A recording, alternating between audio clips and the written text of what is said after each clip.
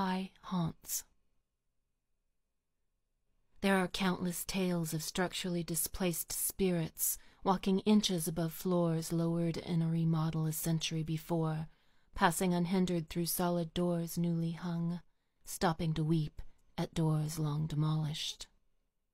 There is a tale of soldiers visible only from the knees up, marching through a cellar, descending an unseen slope, helms disappearing row after row, feet staying faithful to contours of an ancient road whose buried stones lead to a destination never reached.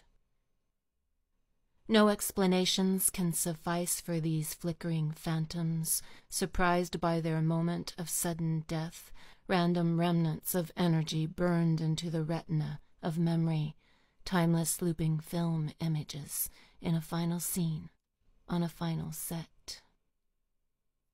Now that we build our buildings 100 stories high, if they tumble into rubble in seconds, will pale desk lamps continue to flicker as ghosts pace the space between coffee machine and cubicle? Will spectral lovers leap hand in hand from windows shattered into shimmering dust a century ago?